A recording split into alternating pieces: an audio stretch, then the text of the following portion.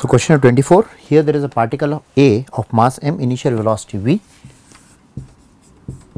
It collides against a particle of mass m by 2 which is initially at rest.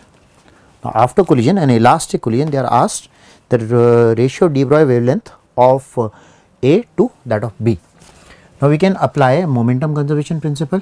We can say mv equal to m into v1 plus m by 2 into v2, and coefficient of restitution happens to be equal to 1 because it is an elastic collision.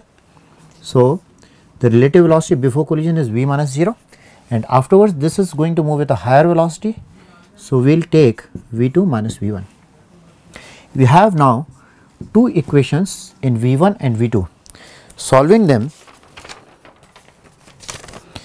we get v1 equal to v by 3 and v2 equal to 4v by 3. Now, remember that de Broglie wavelength happens to be given by lambda equal to h by p.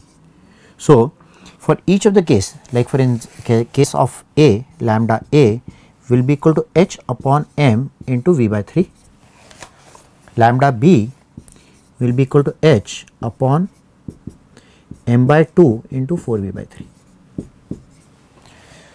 The ratio of lambda A to lambda B, lambda A to lambda B, lambda A upon lambda B, thus it will come out to be 2 by 1. So, the answer is 4.